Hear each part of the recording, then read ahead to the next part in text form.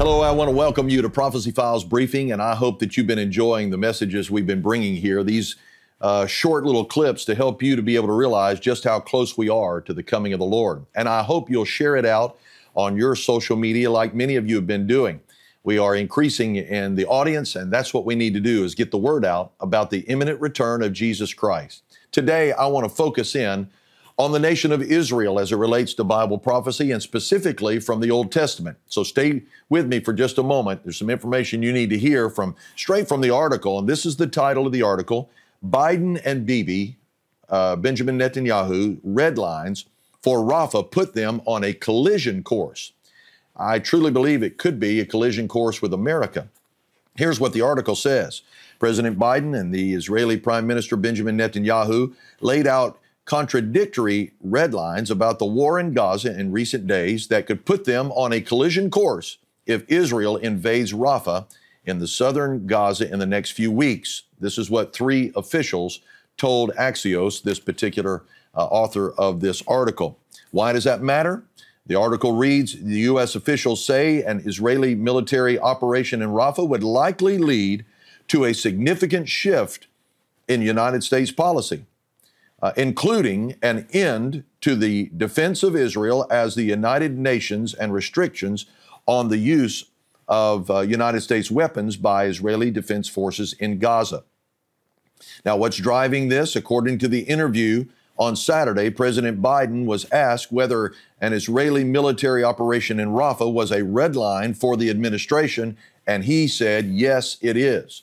A third United States official, this article says, said it is likely that Israeli operations in Rafah will lead to the United States allowing a UN Security Council resolution calling for an immediate ceasefire to pass.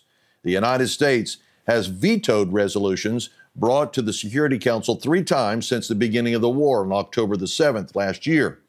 If Netanyahu, they said, decides to defy Biden and go for such an operation, it will be a showdown, according to a senior U.S. official.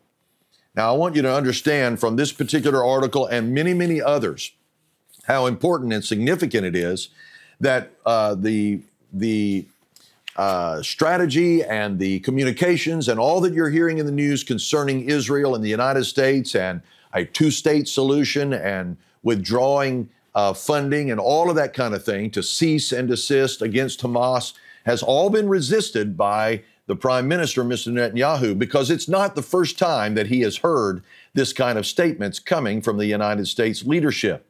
This article, in short, reads that Israel must change course in Gaza to keep international support, according to the Foreign Minister of Australia. In this article, she is quoted as saying that if President Biden said on Saturday that Netanyahu was hurting Israel more than helping, as this article reads. And she goes on to say in this article that Israel will lose its support if it doesn't have a ceasefire very soon. Look at the pressure being applied to the nation of Israel. Now, another article, and you may not have heard about this, but there is a continual attack happening from the Houthis in Yemen, this one in just recent hours of this recording, against the United States ship Pinocchio in the Red Sea. As well as just a few hours ago, the UN is having hearings on Hamas and the sexual violence that took place. In fact, a special envoy was brought in as she witnessed firsthand what is said to be, quote, in this article, scenes of unspeakable violence. However, the Russian ambassadors to the UN said that it is half-truths, what she's saying, that it didn't actually happen. My friends, the pressure that's being applied to the nation of Israel by all of the nations is one more indicator of the Ezekiel 38-39 war.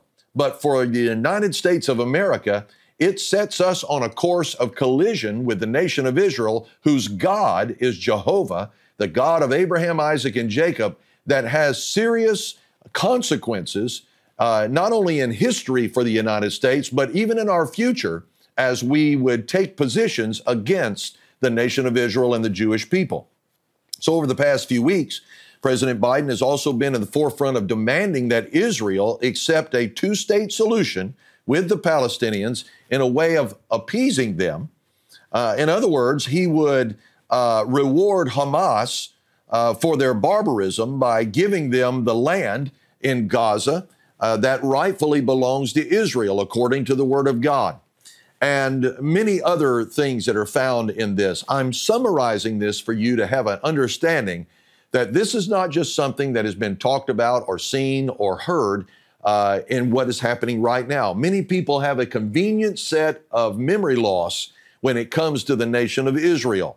The actions by the Biden administration toward Israel places the United States on a dangerous position for a lot of reasons, not to mention the very first, in fact, from the book of Genesis, that it brings God's curse upon a nation that will trifle itself, according to the Bible, with the nation of Israel.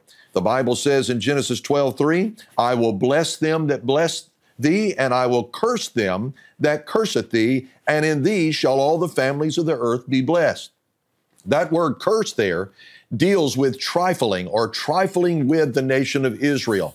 This is very important because God has given the land to Abraham and his descendants, not to any other people group or descendants of any other group, but to the nation of Israel and the Jewish people. Not only does it set a collision course for that, but it also is the prospect that is now on the table, once again, of a two-state solution, which in effect is the dividing of the land. Now stay with me. From the book of Joel, chapter 3, verse number 1, the Bible says this, For behold, in those days and in that time, when I shall bring again the captivity of Judah and Jerusalem, I will also gather all nations and bring them down into the valley of Jehoshaphat, and will plead with them there for my people and for my heritage Israel, whom they have scattered among the nations, and parted my land, divided my land. And they have cast lots for my people, and have given a boy for a harlot, and sold a girl for wine, that they may drink. This is so important, because, my friends, we're living in such a prophetic time, and yet history confirms prophecy from the Word of God. All you've got to do is take a look at it. Now, what you've been hearing me talk about right now is too much to contain in one setting. So I want you to make sure you join me once again for the Prophecy Files briefing concerning Israel and how America is on a collision course.